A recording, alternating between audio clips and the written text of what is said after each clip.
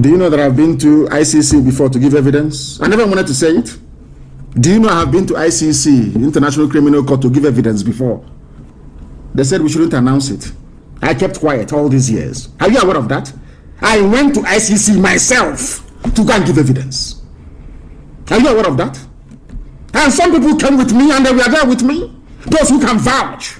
I went to ICC to go and give evidence about Operation Python Dance and the effort of the zoo to exterminate our people. I'm just telling you for the first time. But if we don't say these things, it's as if we're not, nothing is happening. We are like a duck in a pond. When you see the serenity of the movement of a duck or a swan in a lake or a pond, you think their glide through the surface of the water is just effortless. But just right underneath the surface, what is propelling them is their feet. They are working very hard to move forward. But you can never see it. When you're observing it from afar, you will think that a duck or a swan is just gliding through the surface of the water. You don't know that there's a lot of hard work going on underneath. These are the things that people do not appreciate nor understand. Without me telling you today, will you know? Go and ask them. They know those I took to ICC with me to go and give evidence.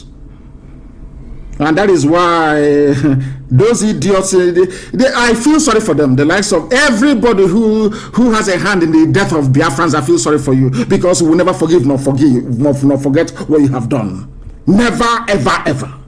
Not now, not tomorrow, not ever. We Biafrans, we have a lot of enemies, understand this very well. I just want to give you one or two examples so that you have that can guide you in terms of your reasoning and your decision making. You know that Google is against us. Are you aware of that? All of you well know that Facebook is against us. Even Twitter is against us. Are you aware of that? Some of you don't understand what that is why sometimes I say there has to be a compulsory lesson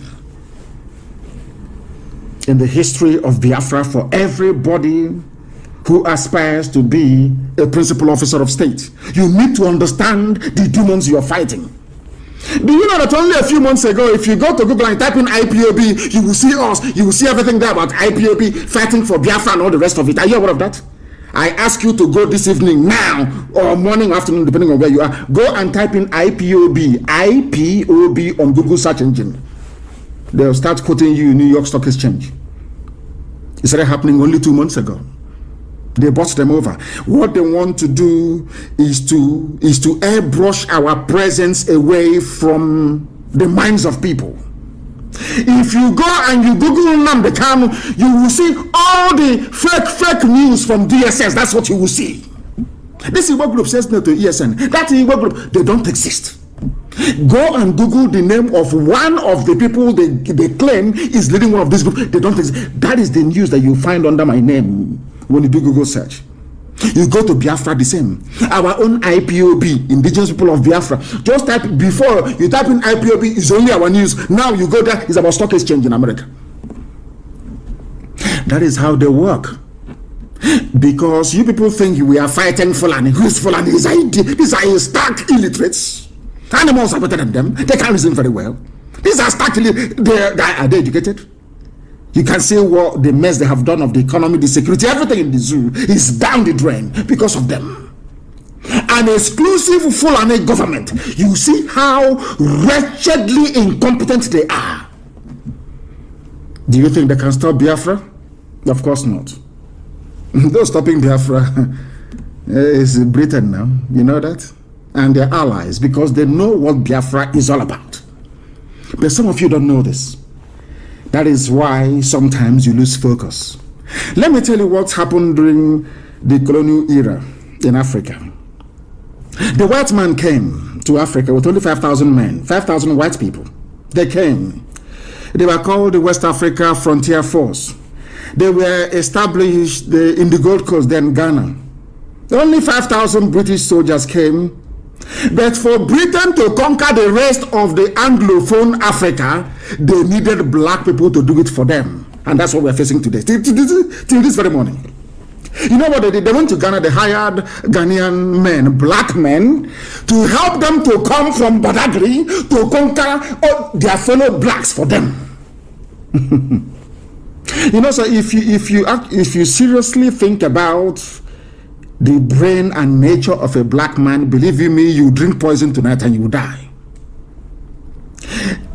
Colonialism in Africa became possible because a few white people came down to West Africa, convinced other black people to help a white man to go and conquer their fellow black people, and they happily did it. In return for their children going to Eton and Oxford or Cambridge, they now came back as your so-called pioneer nationalists. But none of you ever knew that they came to do the bidding of the white master. That is one thing that a black man cannot understand nor unravel. And that is the beginning and end of the problem of black people all over the world. Look at how Britain is using Fulani illiterates to subjugate all of you. You cannot see it because you're daft. They gave you your name, Nigeria, didn't they? They gave you all the festivals in your calendars that you celebrate.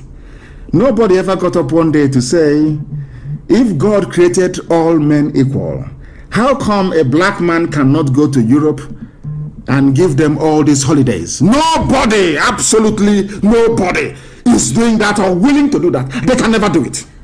They can never ever do it. These are the things that our people need to appreciate. That is why when they recruit them, look at how full and ordinary full and Kato there has recruited somebody who is an engineer in Omahe. We check claims he went to school. He's a lawyer. But those controlling Wika are cattle headers in the Nachinama. People who cannot even spell their own names. Are you aware of that? The same thing that the white man did to us when they came, the white man trained the Fulanis to be doing to all of you. And you're there looking like idiots. They came to Imo State and they picked Hopus or them, a wretched fool, and put him in office in Douglas House. Now he has given a part of Olo to Mietiala.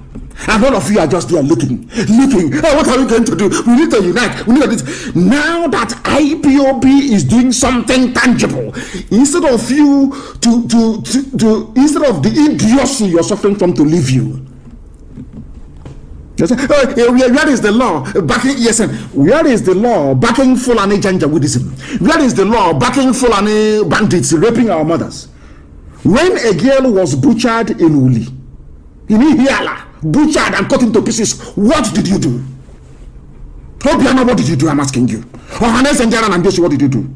When people are in Iguacha, even yesterday, killing people, maiming and killing, Pandef, what did you do? Nothing. Absolutely nothing. Now that we have done something, some of you idiots. Anyway, I pray that the Fulani come. I want them to come. Let's be honest. I want them to come. Remember what I told you many years ago. They will kill us.